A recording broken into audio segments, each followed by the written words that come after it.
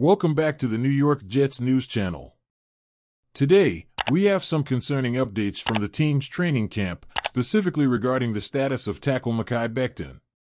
Red flags were raised when Becton missed practice due to an issue with his surgically repaired knee. Coach Robert Saleh reassured us that they held him back for precautionary reasons, but it's evident that the Jets must be keeping a close eye on his condition. This comes after Becton didn't finish practice the day before, and Coach Saleh had already mentioned that he was on a pitch count. Despite being in the best shape of his NFL career, the Jets are proceeding with caution during training camp. Becton's injury history has been challenging, with him playing only one game in the past 2 seasons due to knee issues. The team's primary goal is to get him back to full speed and ensure he's capable of playing an entire game without any setbacks. As the Jets aim to solidify their offensive line, there's a fierce competition for the starting spots.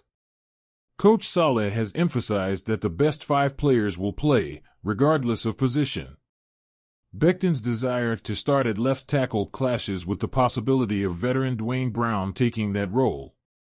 Saleh has suggested Becton play on the right side, but the player has expressed his reservations about that plan.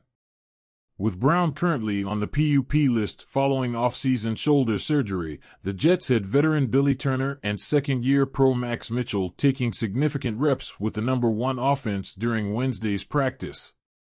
The situation with Becton raises some concerns, but the Jets coaching staff is undoubtedly focused on his recovery and long-term well-being. As we continue to follow the team's progress during training camp, we'll keep a close eye on how this situation unfolds. Stay tuned to our channel for more updates on the New York Jets and all the latest news surrounding the team. Don't forget to hit that like button and subscribe to show your support. Thank you for watching. Go Jets!